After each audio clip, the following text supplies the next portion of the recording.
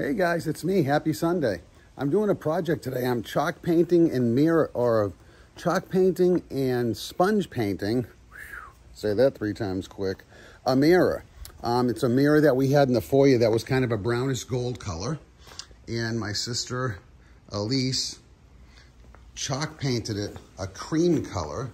You can see the original color right there. It's cream. And then we went today and picked up some blue, light blue, like a sky blue. It's actually called soothing blue.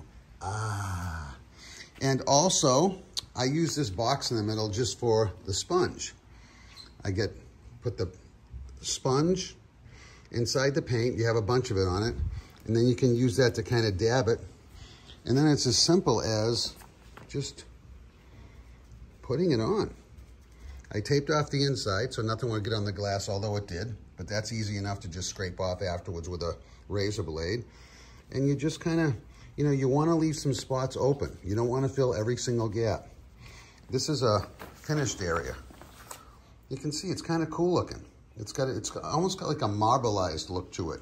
And the thing that's cool about it is that this is like a light sky blue, and it's for the beach house, which we're trying to make more fun and colorful. And the thing that's cool about the color is that it almost looks like, when the waves crash in, and there's the little sea bubbles, the sea foam.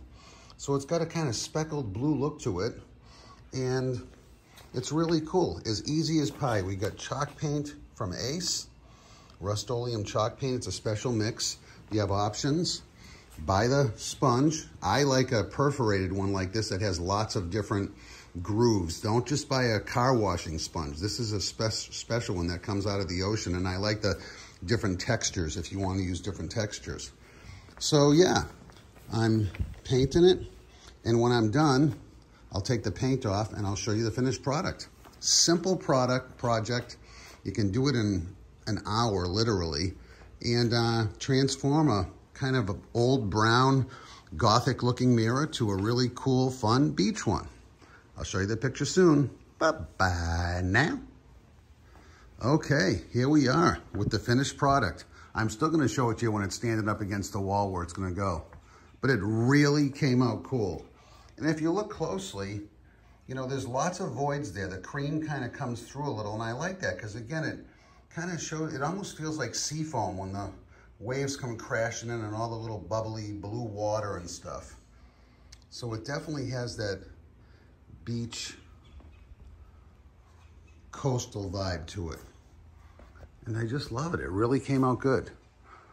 So once it dries, I'll stand it up and I'll show you what it looks like in the spot where it's gonna go. We won't be hanging it yet, but it'll be pretty darn close to the final destination. And for your viewing pleasure,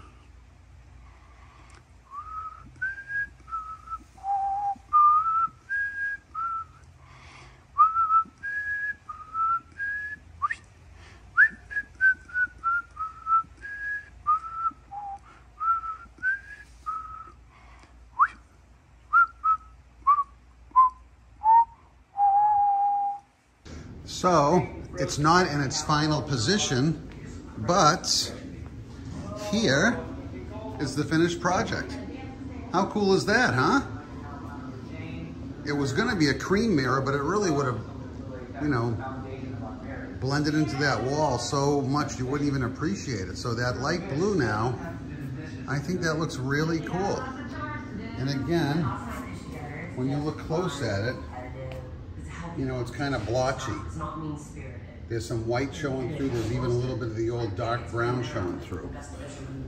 But overall, it looks really cool. So there's your chalk paint, sponge painting, Revive a mirror. Bye-bye now.